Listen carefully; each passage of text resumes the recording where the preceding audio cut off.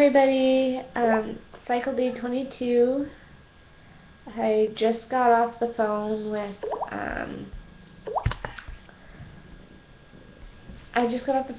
my OB's nurse, who had my progesterone levels. Needless to say, they came back really bad. My progesterone was only at a 2, and for Clomid it should be above 15. I was hoping for at least a 10. So I didn't ovulate this month, and we move on to the next month, I guess.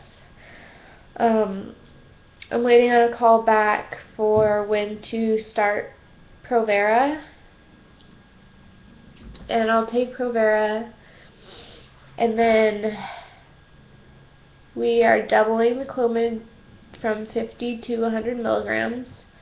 And instead of taking it on cycle days 5 through 9, like I did last cycle, we'll be taking it 3 through 7.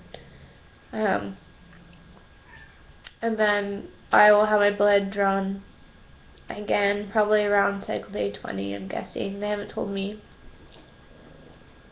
But yeah, I'm having a really hard time. I'm just really upset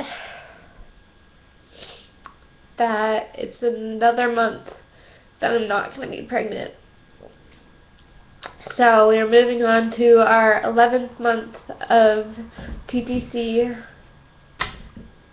and I really just don't want to do this month.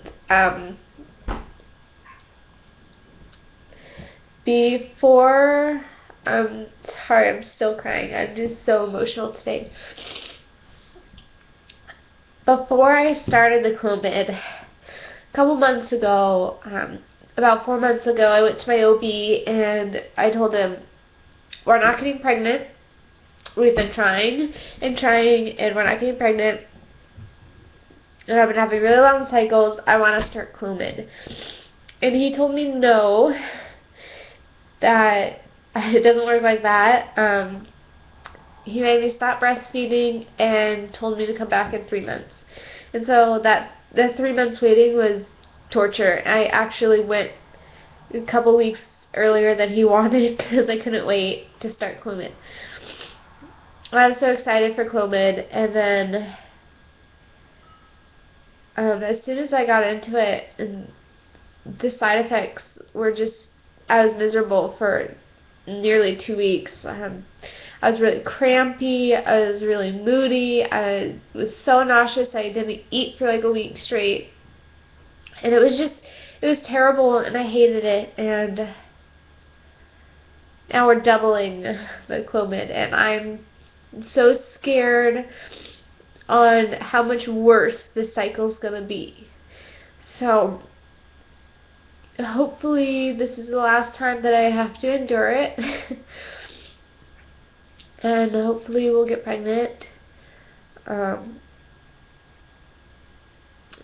it will be, if I get pregnant this next cycle, it will be July, maybe. And Jackson, my son, is an August baby, so we're getting close to that.